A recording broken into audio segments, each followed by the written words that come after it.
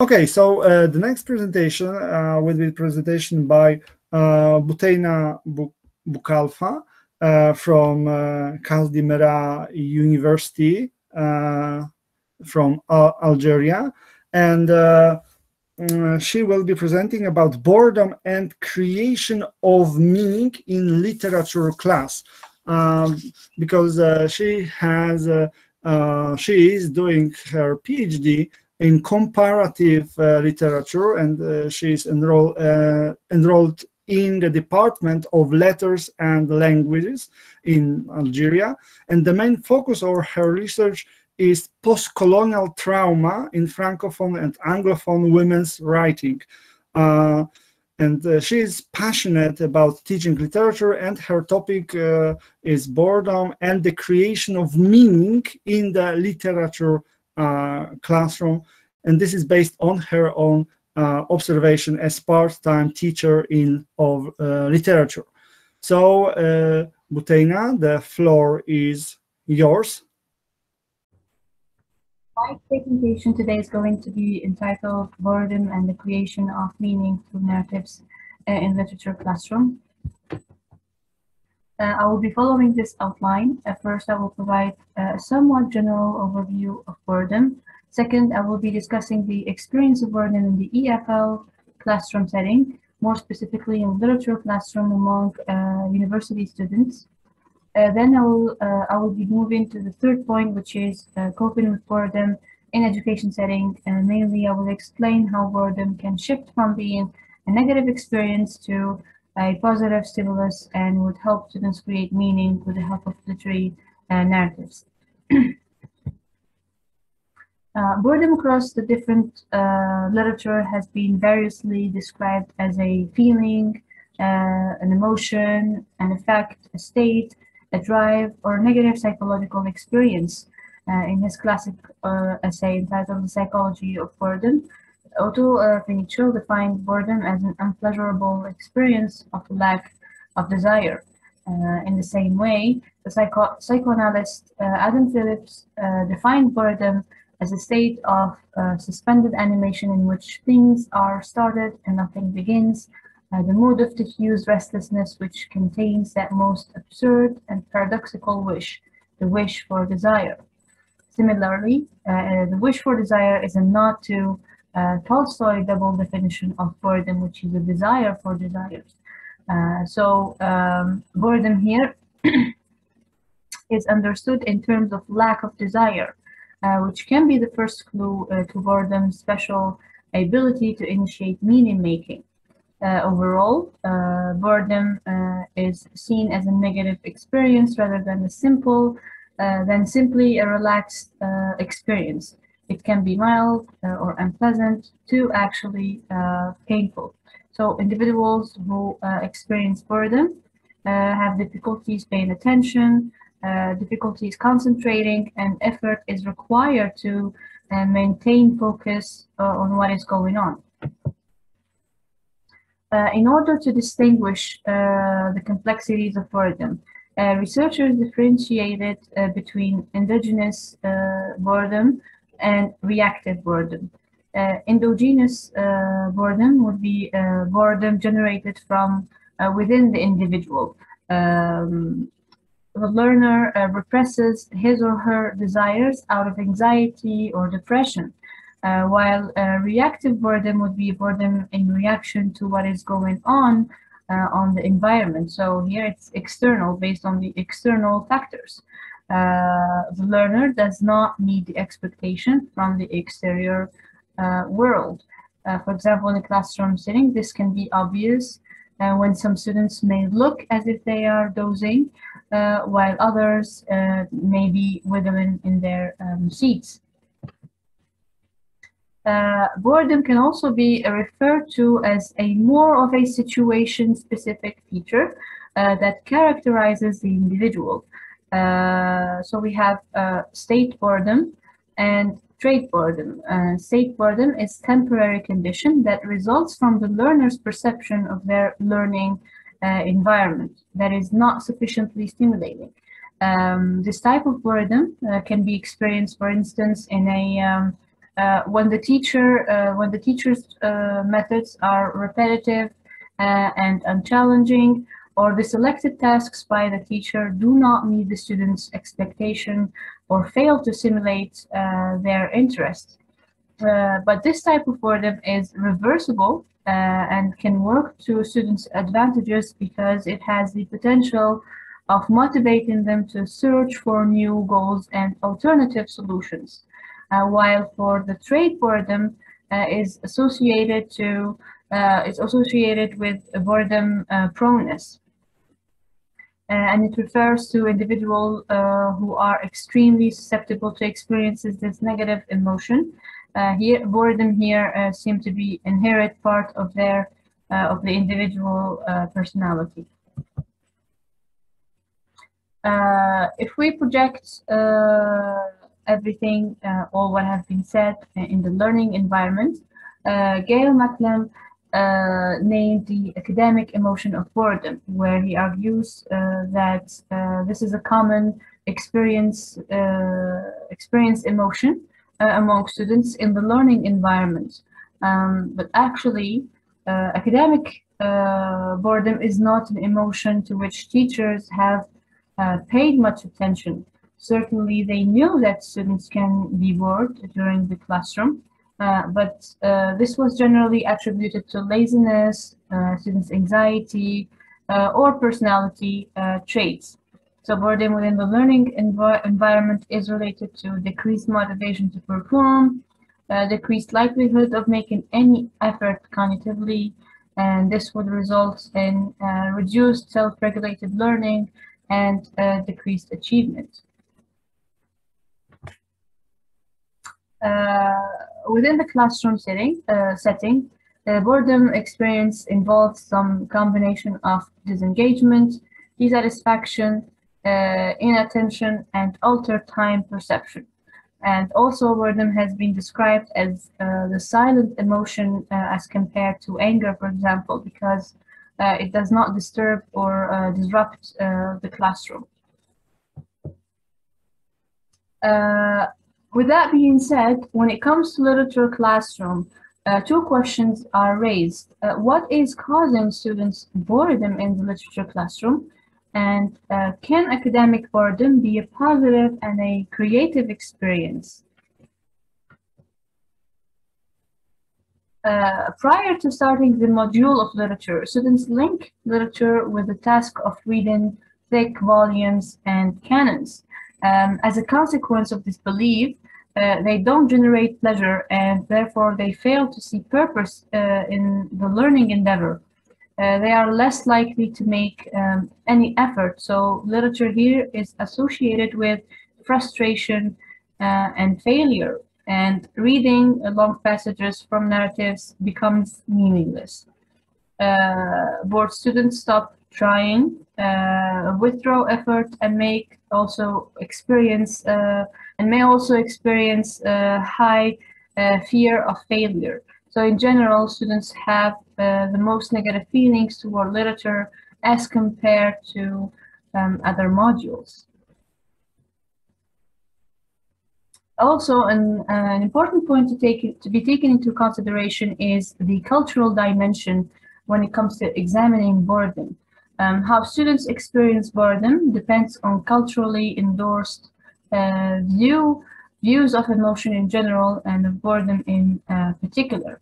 In classroom setting, teachers whose idea of which activities are or are not boring is based on their own beliefs, perception, sentiments, and assumptions rather than on their students' opinions and preferences. So students are bored when they have little control over activities. So boredom is in highly constrained environments can be the reason that they have little control over activities. But control is not a direct cause of boredom. However, it is a significant moderator. In order to successfully address the causes of boredom in literature and come up with ideas to cope with it, it is necessary to take into account the type of proposed activities. For example, instead of asking the students to summarize a novel, the teacher can ask them to make a play out of it, or ask them what they have understood instead. The learning environment is also crucial to take into consideration, and students' expectations, abilities, and preferences. For example, the teacher can even arrange a class in which boredom would be openly discussed rather than treating this condition as a taboo topic. Also, training students in boredom-focused mindfulness, which would enable them to accept temporary lack of stimulation and better understand their own feelings and needs, so they can generate meaning out of narrative. And this would allow them to attend to activities with more intentionality, equanimity, perseverance, and engagement.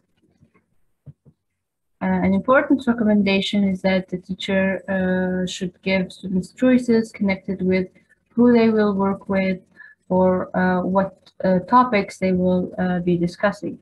And this would make students feel more in control of the learning process, and as a result, more motivated to be part of the literary activities and persist in the tasks they are assigned.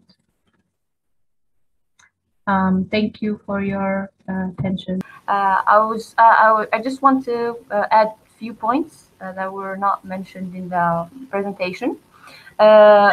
When I was a part-time teacher at the university, what I have noticed is that students, they link boredom to reading. So the reading, that was the problem.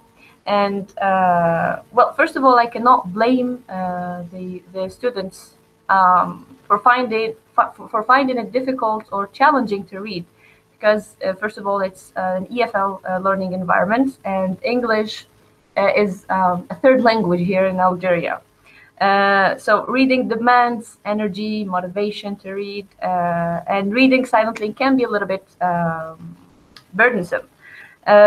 What I have did is, after suffering several disappointments in trying to discuss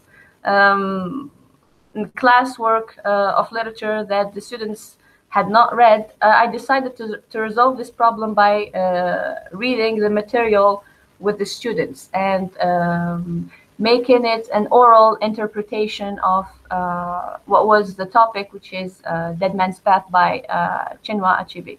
And this has resulted in an excitement in students, and emphasizing on reading out loud instead of the printed papers changed dramatically, and they were more enthusiastic, and they showed interest, especially when they tried to interpret and create meaning out of narratives. And they were also allowed to link their personal life somehow to the main characters, because they were embodying the characters and trying to act from the perspective of the character. So I have noticed that they showed interest, and they showed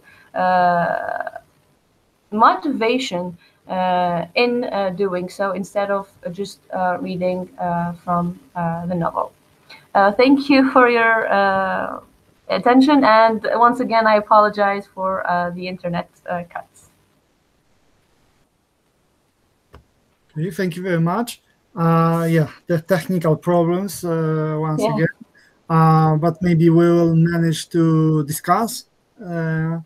Maybe we have questions. So maybe I start. Oh, Keith, maybe you can start.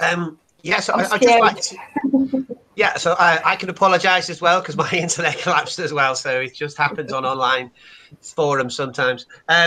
I'd really liked if you could sort of say maybe a little bit more. You described boredom as a silent emotion, and I really like that. One of the things I found in my PhD was a really relevant phrase. It was a lovely phrase. I wish I'd heard it a while ago and I could have pitched it. It's a really relevant phrase. In particular, in terms of some of the girls that I interviewed, because their displays of boredom, their experiences of boredom, was very passive and very silent. And so I wonder if you could maybe say a little bit more about boredom in terms of being a silent emotion, or if it was linked to any particular types of people or anything like that. I'd be really interested in that. Thanks. Sure. Thank you for this interesting comment or question.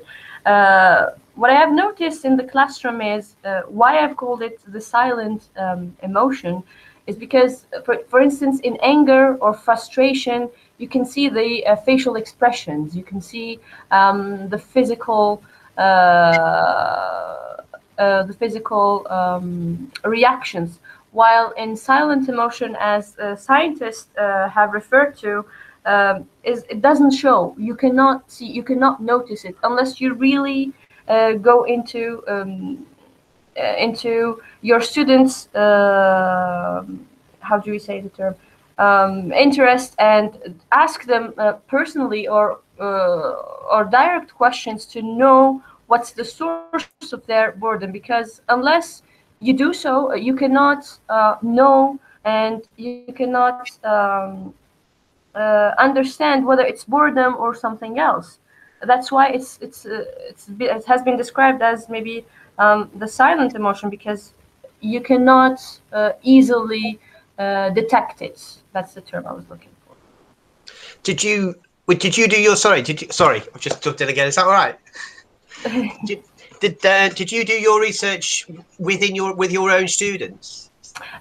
Yes, it's basically based on observation, as I have mentioned before. It's just observation with my students, because the main interest of my research is actually comparative literature, which is something very different. And I have a chapter which links trauma to boredom. And from this concept, I was intrigued, and I wanted to do this little experiment with my students, because in Algeria they don't show interest in literature, they don't show interest in reading as well. So I wanted to know why. Is it because of the cultural background, or is it because of general boredom? Because when it comes to boredom, I don't see a differentiation of Westerner or non-Westerner, because it's a concept that applies to all, and we all get bored.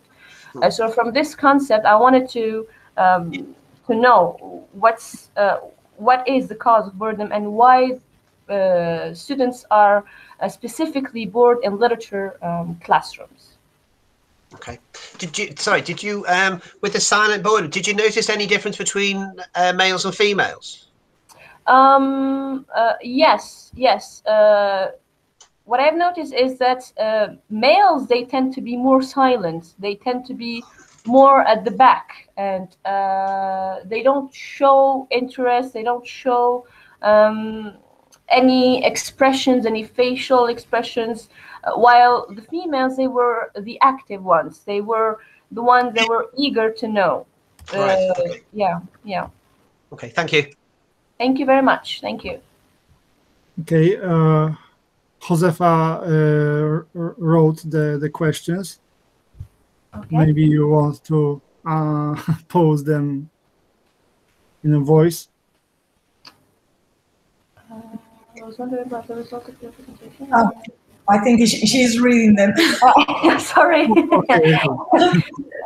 Josefa asked, is it not indigenous boredom reactive, and is it boredom as a trait reversible? Trait boredom, I think it's more innate, more within the character, within the personality. So it requires more attention, more what I would call maybe professional help that goes beyond the tutor or the educator hands. While the reversible one, it can be reversible because it's based on the environment, on the classroom. Let's say here we have the classroom environment, so it's based on the external world. So if we change the external world, if we change the teacher's attitude towards students, if we change the students' attitude towards books and literature in general, this may be reversible. hope I answered your question. Yeah, which kind of professional help, for example? Sorry? Which kind of professional help with maybe if it's in the personality, maybe it's a trait of personality. This maybe need like a help of psychologist or psychiatrist to disentangle the boredom, the source of boredom, because as I said, maybe it's I read actually in a research that boredom is somewhat caused by trauma. It can be a result of trauma. So if it's a result from trauma or an abusive environment, or is it because of things that the teacher or the educator cannot control, cannot have a hold, a grip on, this maybe needs like further help and professional help from psychologists or psychiatrists. Mm-hmm. Thank you. Yeah, you know, your subject is highly important, because not even at schools, but maybe on a higher level. Yeah, at the university, we probably all have sometimes some problems with our students to read and be not bored by the texts from the syllabus. And I understand this feeling for Bourdieu, but for Giddens, I cannot. So this is the very painful issue. And we have this was a comment, of course, and we have also one more question from Anna. All right, so thank you for the presentation. It's not a very academic question. I would like to follow up on what Mariusz has just mentioned. So I was a bit surprised to find out that literature is the most boring of the modules, because I am a literature teacher myself. I mean, as an academic, I mostly teach American literature. Mm-hmm. And the responses that we get as literature teachers are not that bad. So my question is, what other modules was literature contrasted with? Was it culture or maths or? Mm-hmm. Thank you for your question. Here, I would like answer you from a cultural point of view. As I said earlier, in Algeria, they were students, both in higher education and in education in general. They are not much exposed to reading, the act of reading, right? And especially here we have English as a third language. So reading literature comes at once. And when they are confronted with long passages, for example, or short stories or books, they're a little bit surprised and bored at the idea of reading, especially with the age of technology right now, where we have that every kid and every student, they're always on their phones, and sitting down and going down the act of reading is a little bit bored to them. And they showed interest, for example, in oral presentations, in cultural modules, in civilization, in history, where there is something going on. They showed real interest and they were not bored. While in literary studies, where they have, because they had this idea that literature is only reading long passages and ancient literary text. But when they were confronted with interpretation, and they can interpret texts based on their knowledge, based on their ground, based on their cultural background, and there is no such thing as wrong or right. Here they started to be more open to the idea of literature and reading books. Mm-hmm, mm-hmm. Thank you. Yes, yes. I think that what you mentioned is very important. That they find it relevant and meaningful, and somehow linked to their own experience. This is crucial, and it's true. Also, I mean, in Poland, students, well, they are used to reading, but I have been a teacher for the last 10 years at a university, and I have noticed that. their ability to read 500-page novels has declined. So there is this change that you mentioned with the phones and technology, that they do not have an attention that span that would enable them to read a long Henry James novel. So what I give them are short stories instead. So yeah, that's I absolutely agree. Yeah. Thank you. Thank you.